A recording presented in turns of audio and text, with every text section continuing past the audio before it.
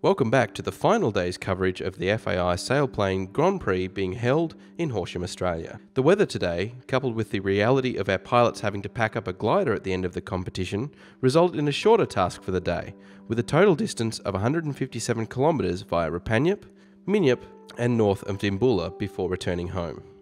We had an earlier first launch today, and today our pilots had to contend with a significant crosswind on launch. This was handled expertly, with all 14 competitors getting away quickly, and the start line opening at 20 minutes past 2. Pilots were able to complete the course in short order, with the winner crossing the line in only 1 hour and 10 minutes, with an average speed of 133.2 kilometres an hour. Now let's hand over to Tim Shirley to talk us through this race. Through the start line, the group were together and then made a very rapid run downwind to the first waypoint. The only glider who was really lagging behind a little was Brian Daru in Lima, Quebec. Everyone else was together. Up the second leg, once again, very quick run, and still everyone is together. Again, Brian Daru just behind a little, and Peter Temple pushing out in front momentarily. Later in the second leg, Brett Hunter in Victor Zulu got out a little bit ahead, but the group all came together at the top turn point and then were pretty much together down the final leg, with David Jansen in 4 Delta and Jeff Brown in Kilo Golf coming in first and second. As we saw, the winner of the day was Jeff Brown, with David Jansen taking second place and Andrew Georgeson coming in third. With today's winner now decided, the overall winner of the Sailplane Grand Prix Heat in Australia is Jeff Brown from Australia. Mark Tingey from New Zealand came second, and Sean Fiddler from the USA took out third place. Tim sat down with Jeff, who won the day and the overall competition. Congratulations on today's win, Jeff. Thanks, Tom. It looked pretty fast and furious out there. I think that actually was a pretty good description, fast and furious. It was sort of quick, short task.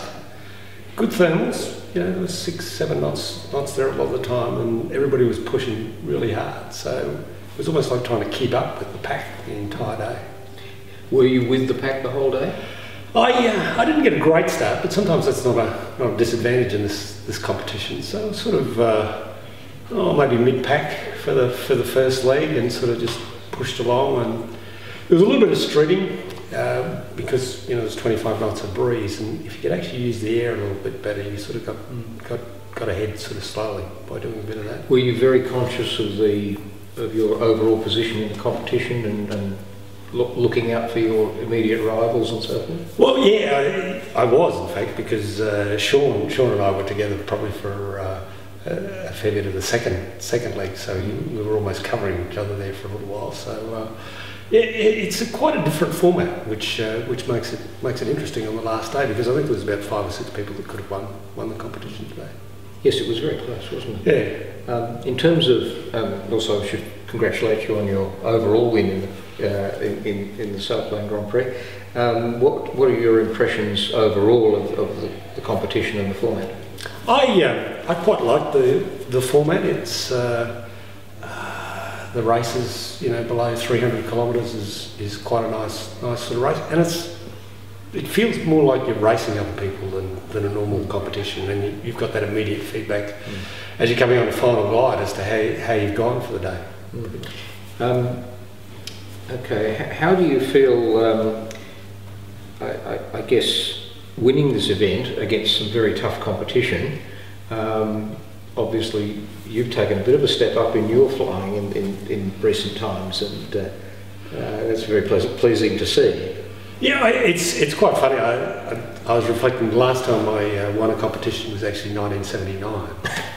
Okay. And probably the last time I did 200 hours in a glider was 1979 as well. So I've had a lot of good competitive flying this year since I got the JS1, and it's a beautiful glider, and I love it, and I've got that sort of magic 200 hours in it, so I've got a good feel in it now, and I feel very confident in it.